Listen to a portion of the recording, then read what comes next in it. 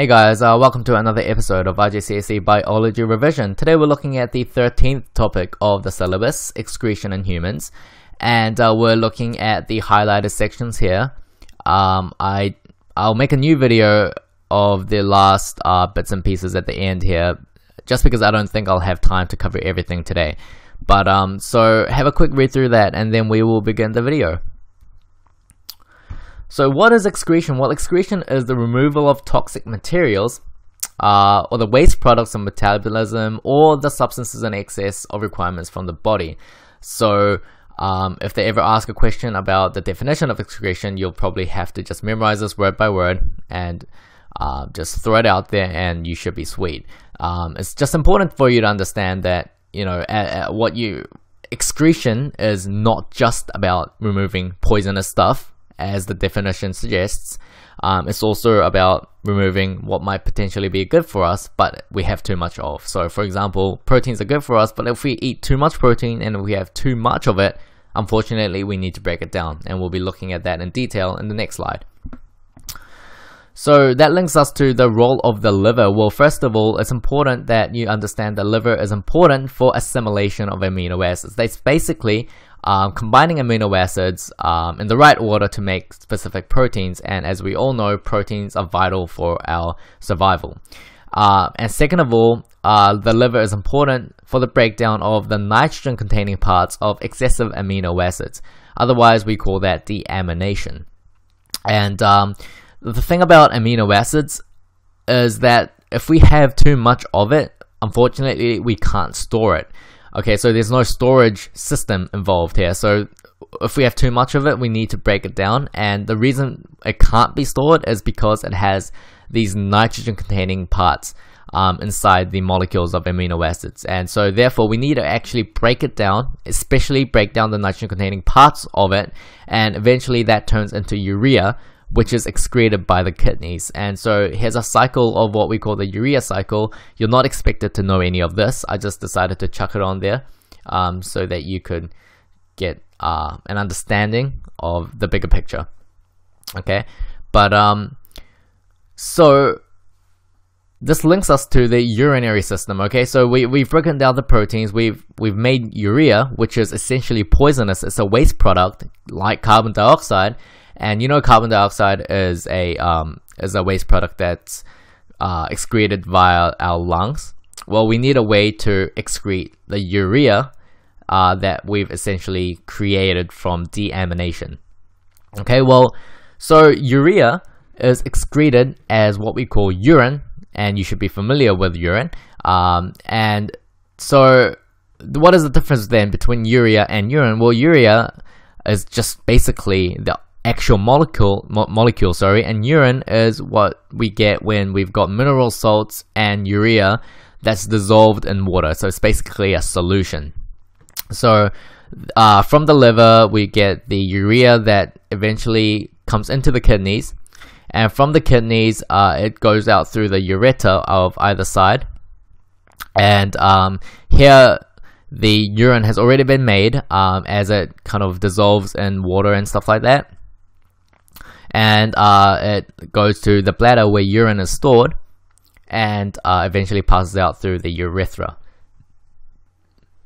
Okay, so one thing about urine is the volume and the concentration of it can depend on several factors. For example, temperature and exercise. Well, when the temperature is really hot and when you exercise a lot, I don't know if you might have kind of realized it already, but your urine becomes more concentrated, so more yellow, and less you excrete less, so you urinate less. And the reason for that is because in hot temperatures and when you exercise a lot, you get more dehydrated more frequently, especially because you sweat a lot. So a lot of water is lost through your skin, therefore not much water is left inside your body. And therefore when you urinate, there's not much water in it, so the volume is less, and eventually it's more concentrated as well.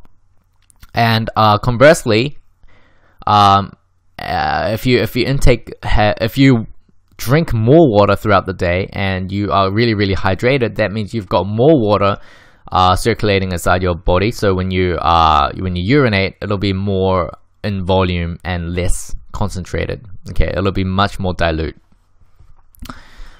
And so it's important for us to kind of look through the structure of a kidney. Okay, so we know that the urea is made in the liver and then it goes to the kidney. But what are the details of that? Okay, so you've got the kidney here on the most left, and then if you zoom up on that, you've got your different layers. You've got your cortex, which is the outer part, and then the medulla, which is the inner part. Now, I understand that this diagram might be a little bit more complex than what you imagined, and that's true. You actually don't really need to know much of this. But I thought this diagram was a very good diagram just to give you a brief understanding and an overview of what things are like in actuality. So bear with me first of all. So you've got your outer portion, the cortex, and the middle portion of the kidney, the medulla, which is the most inner part. And within those two layers, you have something called a nephron, otherwise known as a kidney tubule, which you guys will be referring to. That's what you guys call nephrons at this stage, I think, kidney tubules. And although this is the diagram of just one nephron, you have a whole heap of nephrons throughout the entirety of the cortex. Sorry, not the cortex, but the kidney. Okay, it's just one example. And if you were to zoom up on that nephron, you've got a whole lot of different stuff here to look at. But most importantly, just take a look at the glomerulus, which is the circular capsular part here. Okay, that's all you really need to know, and the rest yeah, don't worry about trying to memorize the different structures and stuff. That's for next year, not this year. Okay, so this is a basic understanding of an overview basically of how things are like, but in reality what you as students in your course need to know is a bit more simpler. So this is once again the structure of a kidney, the outer part, the cortex, and the inner part, the medulla. And you've got your pyramid that's close to the pelvis, which eventually links out into the ureter. The most important structures that you need to be aware of and need to be able to like recognize and label and stuff is the cortex, the medulla, and then the ureter, which is specifically what the syllabus says, okay? But you can learn the rest if you want. It's not, I mean, the diagram's not that hard. But, and as I said, you've got these nephrons or kidney tubules that kind of are located within the cortex and the medulla. And if you were to zoom up on it, you have this top part here where it's not labeled here, but it's called the glomerulus, and it's like a little capsular space that the blood vessels go into in loops and eventually go back out. Okay, so the glomerulus is really important at a very basic level. You just kind of need to know that it's a filtration device. So there's, as I said, urea is transported from the liver to the kidney, obviously through the blood. The blood is how everything is transported through too. So essentially how it happens is from the liver, it's the urea and stuff is all in the bloodstream, and the entry into the kidneys is basically through here, the glomerulus, through these kidney tubules. And so the blood vessels kind of come into loops into this enclosed space, and this whole thing's called the glomerulus, as I said, and blood is coming through at quite high pressures, okay? And what happens is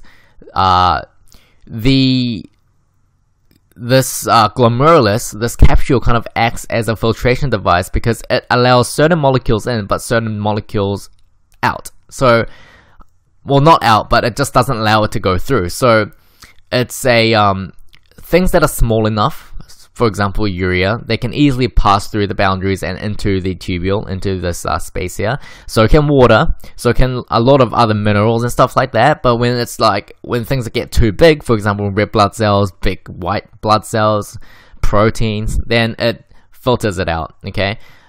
So only things that are small enough can actually enter the tubule, into the kidneys. And what happens is that once it's in, okay, the rest of the parts here, the rest of the tubule plays a role in reabsorbing the things that we need. Okay, so a lot of that stuff like urea, water, and stuff like that probably gets filtrated through into this tube. But if we, for example, kind of need the water back, then the reabsorption happens along this tubule here. Notice that you actually don't even need to know any of these labels here. PCT, DCT, just ignore all of it. Just know that this top part is the glomerulus and the rest of the part is just like a tubule where reabsorption happens. So at a very basic level, glomerulus, this is where filtration, ultrafiltration we call it, happens, where things that are small enough at high pressures get forcefully released, where the capsule here, the glomerulus, only allows small things to pass through, for example urea, and once it's through, there's a lot of things like minerals and water and urea, of course, inside the tubules, and we absorb back a lot of those things. For example, the water goes back out, some minerals, if you want to take it back, it goes back out, like glucose maybe, if it came out, it goes back out, and but of course, the one thing we don't want to reabsorb is urea, because that's poisonous essentially, and it's the whole purpose of this urinary system. Okay, so urea stays in, and we eventually excrete it as it goes through the collecting duct and out through the tubule, and eventually into the pelvis and the ureter, and out into the bladder, and eventually into our toilets. Okay, so I hope that was a good overview of the topic. And I will finish off the topic in the next video, where we will be covering some other stuff, but it won't be as long as this video, probably maybe 2 or 3 minutes, but yeah, we'll see. Awesome, so once again, thanks for watching guys, and I will see you in the next video. Thank you.